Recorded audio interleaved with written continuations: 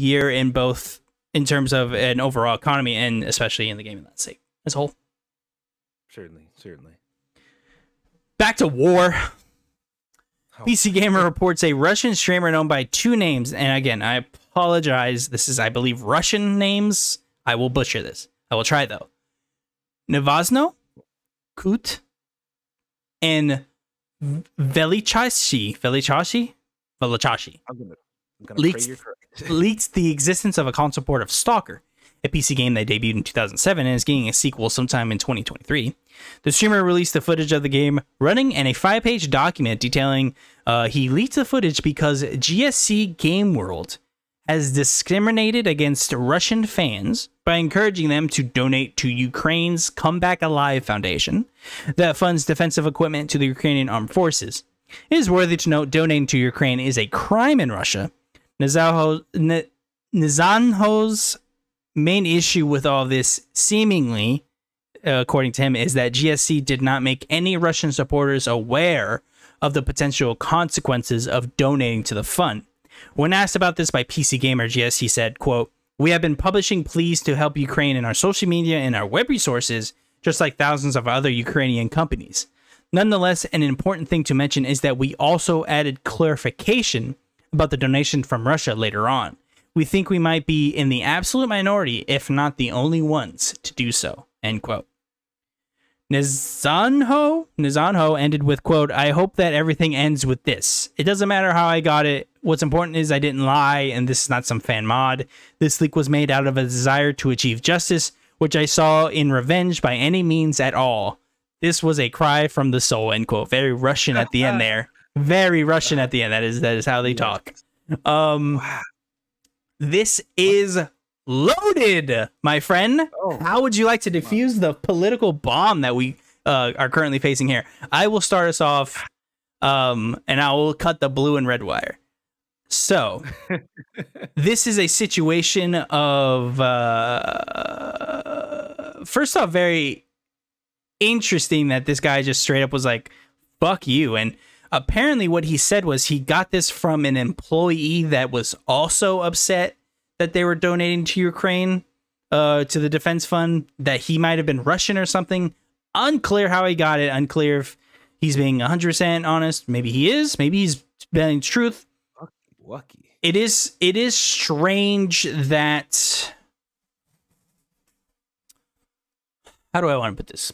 It is strange that they are making the donations to the fund, but it is technically a crime in Russia, and they didn't disclose that. So I do understand his frustration. Now, do I understand that he like somehow got a footage from the game and leaked it, and then like had this manifesto situation that like told him how upset he was? I don't know if I can agree with you on that. It seems like a little overboard of the situation, but Russian and Ukrainian tensions obviously highly tensed, of course, with the Russian invasion of Ukraine. So I understand from his point of view that he got pretty pissed when he saw this. Don't think it was very called for him to do any of this, but I digress.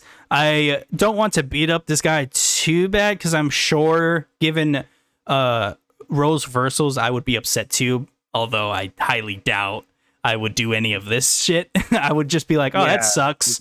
Oh, well. But yeah, I'm trying to give him a benefit of the doubt because he's a Russian person. There's so much propaganda in the word. God knows what this man believes. So he could mean well. But it does. I do feel bad, though, that like it seems like they tried very well to be like, first off, these were based in Ukraine. So I don't know what you thought stance they would take. What did you think their stance would have been? Did you think they would have been cool? Bombing my homeland. Like, no. Yeah, I'm going to fund Russia. I don't know, but they should have disclosed it. It's apparently no one does. I mean, that's what GSC said. I mean, he's like, we're one of the only peoples that did disclose that it is a crime. So like, don't blame us. I think there's millions of ways you can take this. I feel bad for both GSC and this gentleman. God knows what he may believe. I feel like given role reversals, I probably would be right there with him, but I hope that he feels some sort of satisfaction so he doesn't do this again. I don't know. This is such a fucking weird situation with like this is the way you get back. I don't know. I maybe you could have just emailed them and then gone on with your life. I don't know. I'll say this because this is a story. I've only heard half of this story.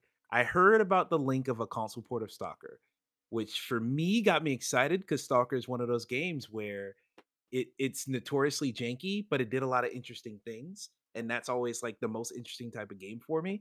So I've always been interested. I don't know if I wanted to play it, but I definitely wanted to know more about it. So being able to play it on a console potentially, that's exciting. I don't know if that's actually going to come out at some point, but Also, if it unclear if it was does, real. It does look real, but it's on. I mean, we're going off oh, of. at this point, I'm sure that it's real. I'm just more thinking, is this actually something they were working on with the intent to release, or is Mm, this something that, oh, we were working on it in 2009 and it fell through or something? Because like it's been a long time since the last Stalker game. Like what, Clear Sky I think might have been the last one, or no, that's the first one. uh, Shadow of Chernobyl and Clear Sky are the two, but one of them came out more recently than the other, and that was like maybe 10 years ago, maybe like 8 or 9 years ago. But in any case, it's been a long time since they put out another Stalker game. So this console port might have been something that just got worked on and then fell through during that time. So that in and of itself is very interesting to me. A console port of that game could work for me. But the thing that we throughout this pandemic and a lot of things that have happened during this pandemic, take your summer of 2022 or take your January of 2021. hmm, We have been thinking a lot about how the countries we are in give us ways to believe the world is. we That has been a topic of thought for me at least, but I feel like that's a lot of people, at least in America. We've been thinking a lot about like, all right, how has the standards of this country made me make certain assumptions in my mind about how things are supposed to be? Um, that is not a line of thinking that every country has gone through.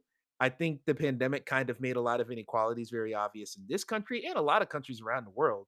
But not every country has the luxury of having that information available to them. I know in Russia specifically, a lot of their media is state sponsored. A lot of just everything they do has to be approved by some higher management. So you're not going to get contrasting opinions, contrasting viewpoints other than what the state wants. So I can't blame this gentleman for not having the critical thinking skills to think, oh, they're based in Ukraine. Of course, they're going to want me to donate to Ukraine. Oh, wait, Russia wants to destroy Ukraine or wants to destroy the citizens so they can get the land back. Then, of course, they are going to make it illegal for you to donate to that campaign. The thing that I'm a little weirded out about, if you're a fan of this developer and you understand they're from Ukraine, are you can't I find it bullshit if he's upset that Russia made it illegal to donate to Ukraine. If you're upset about that, that's a Russia problem and not the Ukrainian developers problem. That's something that you get mad at the state about. And I understand that, hey, it feels futile to be mad at the state because what can you do as an individual? Like, we feel that over here, trust me. But at the same time, I'm like, so you're gonna leak their game. And it's not just, oh, I tweeted something rash and didn't think about it. You had for several hours or days hold on to that anger to such a point where you want to do all of this and then make a whole video and stream about it and like email back and forth with this other developer. Like, this is a long drawn out thing for that one feeling. And it's impressive. Like when people like this is the same thing with like harassment campaigns and stuff where like you were mad long enough to look up their address or something or yeah, to send the thing to a developer is that type of energy. So I understand that because of the state you're in and the way that you've been raised, this character might not have had the critical thinking skills to think through this in a more rational way, but it's just impressive that it got to this point where at no point did he think I should be mad at the state because he lives in an environment where that is either not possible or is futile. So yeah, it's just interesting to see how quote unquote the other half lives. Like people in other countries have to deal with a different country and different standards of thought. So to me, I see this and I'm like, bro, you could have stopped A, B, C, D on this train station ride before you got off at that final exit. But looking at it from his perspective, like you said, um, God it's knows a what different he's been environment. told. Like that's why I try Exactly. to like. If I remember correctly, they first off, I don't think anyone in Russia knew about the invasion, and then second, That's true. yeah, and then second, I believe they've started off. Who God knows, I have no idea what they even know now.